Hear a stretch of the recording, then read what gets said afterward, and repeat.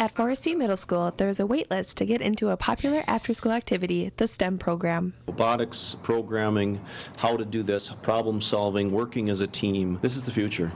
You get science, technology, engineering, math. It's the future. That's what's changing the world. That's what the jobs are. The jobs are there. They need to fill them. These are the kids that need to be exposed to them. The program offers many different activities for a variety of ages of students and runs in conjunction with the sports seasons. So it allows kids that traditionally don't want to play a sport to have another opportunity. In the fall, a Sphero and robotics program is offered. The Sphero's movement is programmed by the students using an iPad. The programming is pretty hard at first, but once you get used to it, it's just fun. And they don't drive the track. They program the robot to drive itself through the track. There is also a robotics team that competes in statewide competitions with Lego Robotics.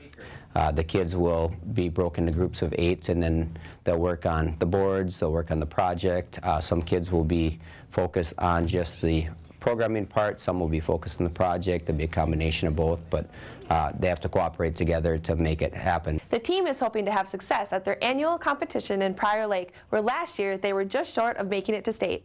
Families really get into it. It's like sporting events where parents come and watch. Well, here they come and watch the kids compete in this. It is very important to the instructors that kids have the opportunity to be introduced to science, technology, and engineering at a young age. We feel very strongly if you do not catch them before 7th grade, there's a decent chance that they might not understand this stuff, and they might not say, oh, I didn't know there was an option for this. I do have skills in this area. I can take it to there, and I can make a living at this. This is cool. And these are the inventors. These are the innovators. These are the people that are going to change lives. Reporting from Baxter with this week's Golden Apple, Rachel Johnson, Lakeland News.